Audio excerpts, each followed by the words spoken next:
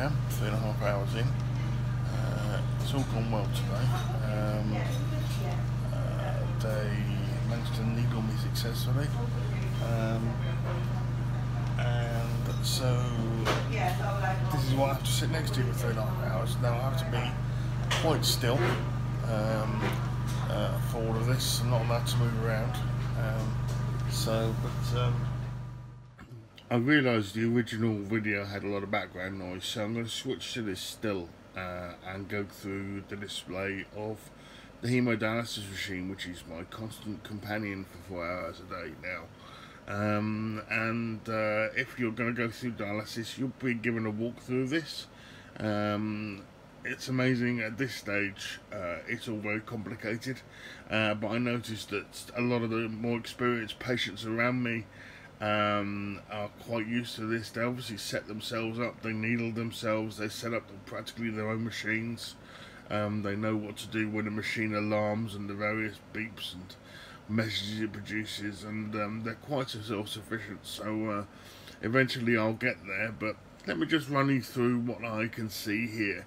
So these machines look really complicated, but actually they are fairly simple. They're a very stable pump that takes blood from you, pumps it through an artificial kidney and back in, and it's obviously very smoothed out and very stable to not damage you in doing that. So over on the left we've got the renal and the arterial pressure. Renal for blue, that's the blood going back to the heart, and arterial is red, the blood coming from the heart. And those are the two needles that I have in me in the two lines. One goes into the artery, one goes into the vein. So blood comes through. You can see the range of measurements that I've got, and those are fairly good numbers, I understand, for what's currently going on. The third one, TMP, is called the transmembrane pressure. Now there's an artificial kidney in this machine. And there's blood, and there's also a liquid called the dialysate, and this is basically the pressure between the two compartments of those two liquids.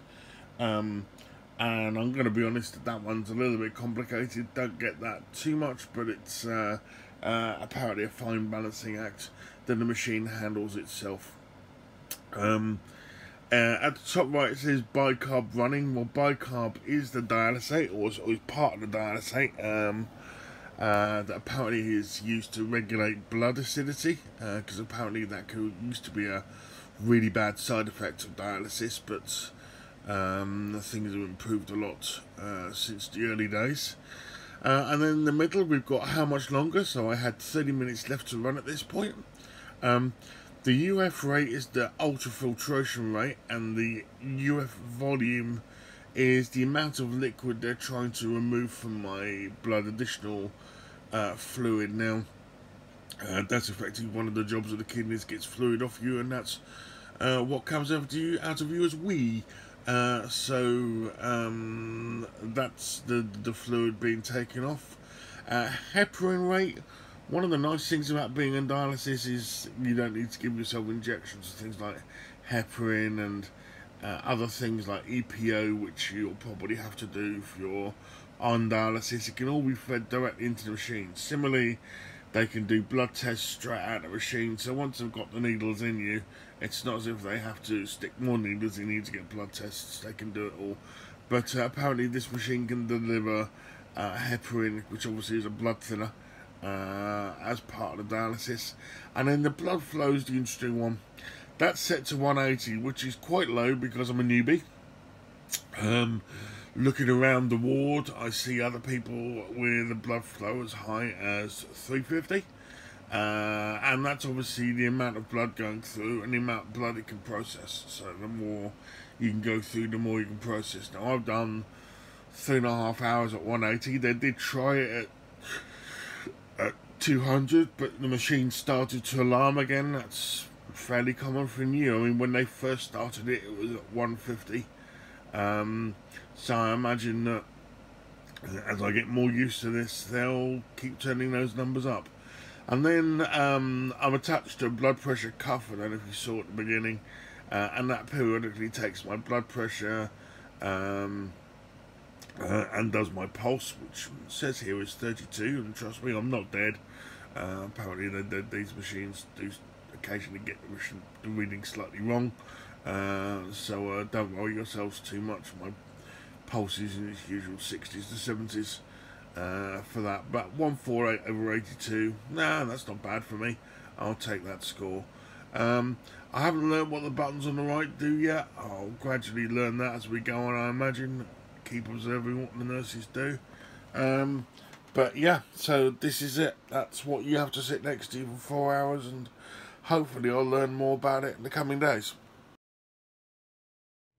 So the big question, of course, is what does it feel like after I've now done just over 3.5 hours while talking to you?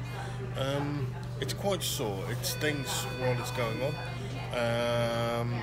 It's not too bad. They're giving me painkillers. It's just some paracetamol just to take the edge off.